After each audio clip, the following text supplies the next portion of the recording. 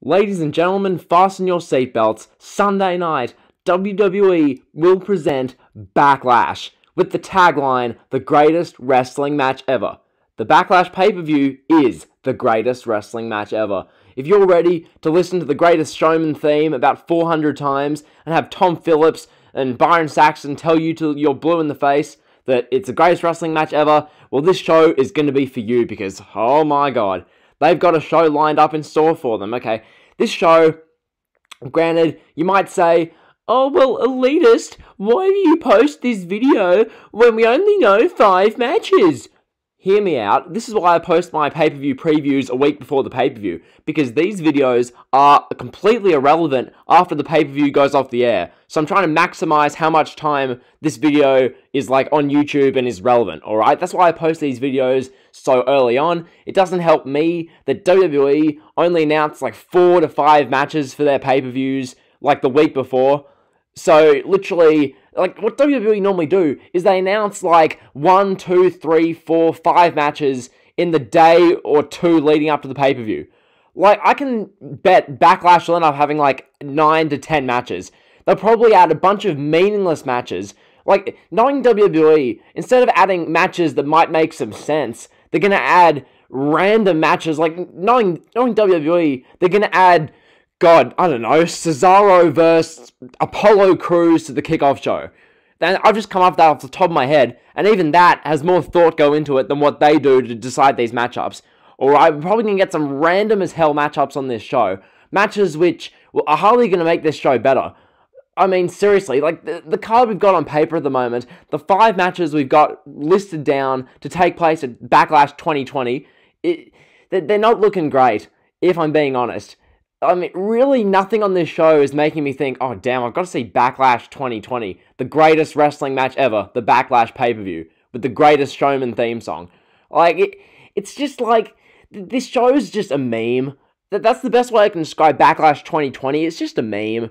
Because, I guarantee you, the WWE higher-ups, the creative team, the production, they all know, all the fans know, everyone knows, Randy Orton knows, Edge knows, that no matter what they do on Sunday night in their one-on-one match, it won't be the greatest wrestling match ever. But they've gone ahead and called it that, and they've called the whole bloody pay-per-view the greatest wrestling match ever, which makes so little grammatical sense it's not funny. That makes absolutely 0 sense. How can a pay-per-view be the best match ever? What? What? So, anyway, without further ado, I'm going to get into these 5 matches. I don't want this preview to be longer than about, give or take 12 to 15 minutes, because I'm going to get a rant in about a couple of things, but yeah, besides that, let's just get into this preview and predictions. Let's get this Backlash pay-per-view previewed, so you guys can go on with your day. So, yeah, I guess I'll start off, which match to begin with? I honestly don't know. Braun Strowman in the Universal title, okay. Braun Strowman will defend the Universal Championship on Sunday night against The Miz and John Morrison, not in a triple threat match, in a 2-on-1 handicap match. Now, as my good pal, Wrestling with Heat made, like, numerous times now, Braun Strowman, this reign he's had since WrestleMania has been one of the worst World Championship reigns in the history of the company. This reign is up there with the Great Khali, it's up there with Jinder Mahal, and it's up there because, one, just how bad his segments are. Like, even the stuff with Bray Wyatt, where they're telling a decent story, it's just Braun Strowman doesn't make anything better. Because the Braun Strowman character on TV, this is not shots at Braun the person, okay? I need to differentiate that. Braun the person's, by the sounds of things, an amazing guy. But the character on TV, Braun Strowman, literally, his character is he's a white trash redneck hick. And he says, get these hands, with this tone. Get these hands! That's Braun Strowman. So you've got that guy having a feud with Miz and Morrison, where Miz and Morrison are literally doing DX 2009, Slime Time Live, Double Dare 2000, Nickelodeon Kids' Choice Awards, BS, G-rated crap. That's the feud. That's the storyline we've got between Braun Strowman, The Miz, and John Morrison. It is garbage. Seriously, this is your Universal program in 2020. This is your Universal title program, sorry. Okay, this is the top championship on SmackDown. This is apparently your A show because it gets the most viewers. SmackDown's your A show, and your main event scene is Braun Strowman, The Miz, and John Morrison doing Double Dare 2000 Nickelodeon BS. You're kidding, right? And to all the people who've been saying to me on Twitter, well, all the people, like the 4 people who said this 2 weeks ago, oh, well, it's long-term storytelling, man. Long-term storytelling. They're just waiting for the Fiend to come back, man. And to that I say, why do we have to wait a whole extra month? This is where my wrestling fan impatience comes in. Why couldn't we just have The Fiend versus Braun Strowman at this pay-per-view? Why do you have to wait till Extreme Rules and, God forbid, even SummerSlam? Why do you have to wait another few months to see Braun Strowman lose the title to The Fiend? Why can't we do this now? This Braun Strowman run is miserable. It's some of the worst television I've seen. Braun Strowman getting interviewed by Kayla Braxton, or was it Charlie Caruso, whichever one. He's getting interviewed, and then there's a bucket of slime dumped on the interviewer. And Braun Strowman's got like, oh, you had slime dumped on you. Like, it's just crap TV. I hate it. It's garbage. And that is our Universal title program. And as for a prediction, if you honestly think The Miz and John Morrison are going to win this match, hell, I kind of want The Miz and John Morrison to win this match. At least that'd be a talking point. Because if they're just going to have Braun Strowman win a handicap match in 9 minutes, so literally, this is what's going to happen at Backlash. You can get Strowman being dominant for the first 2 to 3 minutes. Miz and Morrison will beat him up in their corner for 5 minutes. Then Strowman will run around ringside, shoulder charge them, hit a couple of power slams, and pin them. He'll probably stack Miz on top of Morrison and pin them both. That's what they're going to do. Because a tag team's challenging for the Universal title for some reason. So that's the Universal title situation. Braun Strowman's retaining over The Miz and John Morrison. If you honestly, genuinely pick Miz and Morrison to win this match, and God forbid, WWE, if you have Miz and Morrison win this match, I can't be bothered. So yeah, Strowman to retain the Universal title. Moving on, I guess we'll cover Asuka Nia Jax. This one, the Raw Women's Championship.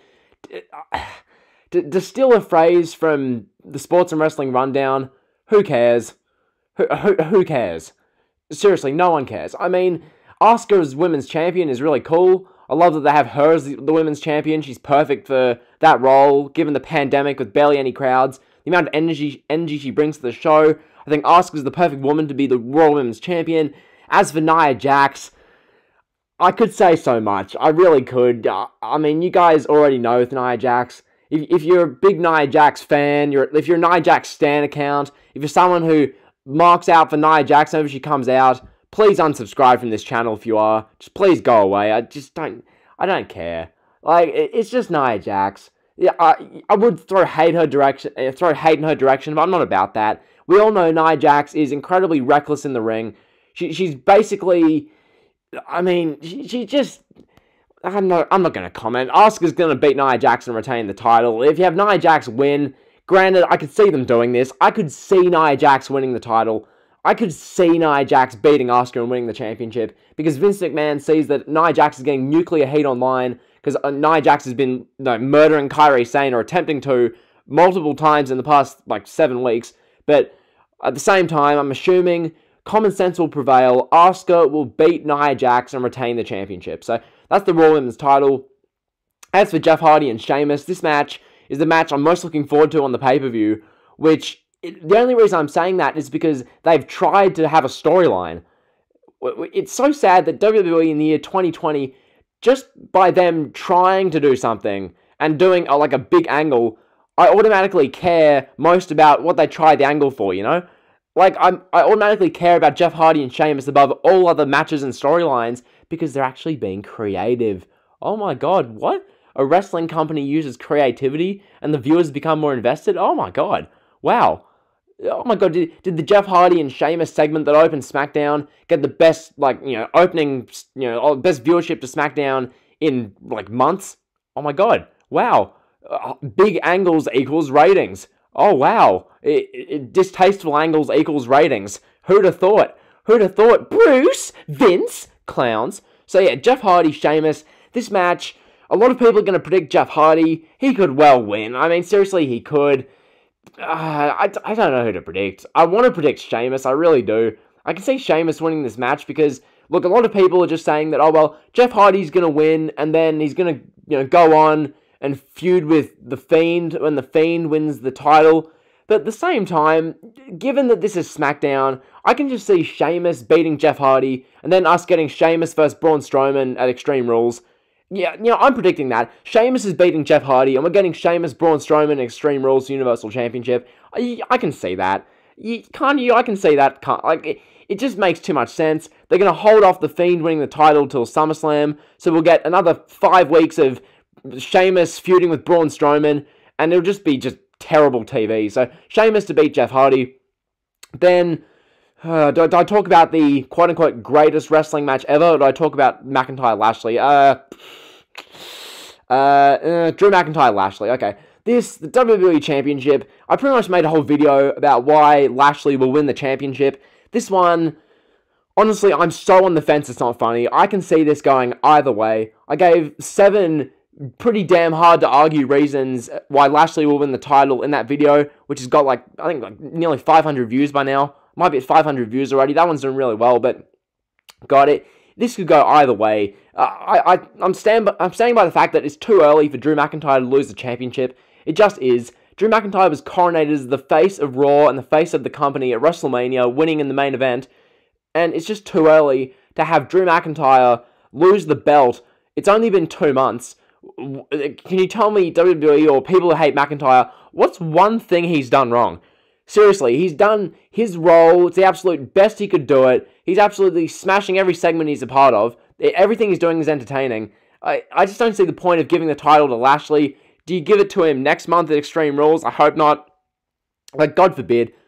But I'm just going to hope that, logic prevails and Drew McIntyre retains against Bobby Lashley. So that's the prediction there. Drew McIntyre retains against Bobby Lashley. But then again, as I said in that video, if Lashley wins the title, I would not be shocked in the slightest. So that's the WWE Championship. As for I guess this is the main event, the greatest wrestling match ever, which there's so much wrong with that. There really is. The greatest wrestling match ever. Edge versus Randy Orton in the year 2020. The greatest wrestling match ever. It's a tagline that has single-handedly set both of these guys up for failure. No matter what they do at Backlash, even if it's a really good match by their standards, like a 4.5-star singles match, God forbid, even if it is, who really cares? I mean, at the end of the day, this is a singles match involving Randy Orton. Now, if you can tell me the last Randy Orton singles match, one-on-one, regular, clean singles match, that's been overly amazing, that you can recall off the top of your head as being some great match that transcends years and transcends wrestling, please feel free to come and tell me. I mean, as far as Randy Orton matches, I can't honestly remember the last one that I thought, damn, I'd need to go out of my way to go watch that match. That match, though, OMG. It's Randy Orton. Have you seen the style Randy Orton wrestles? Randy Orton isn't someone who is a Shawn Michaels, who's a 5-star match machine, a Kenny Omega type, a Kazuchika Okada. He's not one of these guys who is like a big bout machine. He's Randy Orton. We all know Randy's style, methodical, storytelling, the old school, and I appreciate that. I don't personally, as a viewer, need 5-star garage-fed matches every match to quantify someone as being a good wrestler. But at the same time, with that point said, this is Randy Orton. And the chances are, this match is going to be kind of like, what should I compare this to? Not Johnny Gargano and Keith Lee at TakeOver, but a kind of match where it's 20 minutes. There's about the first few minutes, the babyface, so Edge in this situation, gets some offense in and some back and forth. And then there's going to be a 10 to 12 minute block in the match where it's going to be Randy Orton literally beating up Edge just for 10 to 12 minutes. And it's going to be kind of dull. That is really theoretically what's going to happen because it's a singles match. There's no way around that. It's a Randy Orton singles match. This is Edge in 2020. You're not getting Ricochet circus acrobatics in this match. You're getting methodical storytelling. And as a result, it's just going to be a good match. Will it be a great match? Hope so. But will it be the greatest wrestling match ever? Will the pay-per-view tagline be personified in this main event match between Edge and Orton as the greatest wrestling match ever? No. We all know it won't. You've set them up for failure. Randy Orton on Twitter and social media makes a bit of a meme out of it. Everything he posts now, he does hashtag greatest wrestling match ever. It's just a joke. It really is. My prediction for this match, honestly, this is another one. I haven't thought about who's going to win this match. I just assume Edge would win this match. But if you have Randy win, then are you going to do a third match between these two? I mean, surely not, right? Surely we don't get Edge Orton 3 at, like, SummerSlam. Surely not. Just, like, the feud shouldn't be happening at all right now. But, I guess, I don't know. I'm just going to say Edge wins this match, honestly. Actually, then again, I'm saying that McIntyre, Strowman, and Asuka are all retaining their titles, so the likelihood that Orton wins this match is high because they need a heel to win.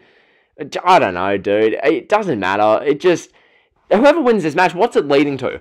I mean, I've said it for months that Randy Orton needs to feud with Drew McIntyre for the WWE Championship. And if you go through McIntyre's whole title reign without doing him versus Orton for the title in a program, then you're a bunch of brain-dead buffoons. And at this rate, you could have Lashley win the title and that becomes irrelevant. So, I don't know. I'm going to say...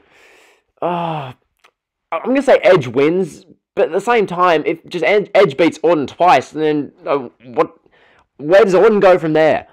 Then again, this is Monday Night Raw, so he'll probably show up the next night and it'll be irrelevant. So, yeah, that's the Backlash predictions. In summary, Sheamus beats Jeff Hardy, Asuka retains over Nia Jax, Braun Strowman retains the Universal Championship, Drew McIntyre retains against Bobby Lashley, and Edge beats Randy Orton. So, those are the predictions. I don't really care if I'm right or wrong. It doesn't matter. I'm not like a predictor like JT Dangerously who takes pride in keeping streaks and whatnot. I don't really care. It's just a preview. It's a bit of fun. This pay-per-view is probably going to suck anyway. That's a very positive mindset to have. But just looking at the card, I honestly can't see one thing that captivates my interest. And maybe they add a couple of matches that I genuinely care about. But the likelihood they do that is so low that I don't expect it. So, yeah, if you enjoyed the video, be sure to like, comment, sub. You guys know the drill. See ya.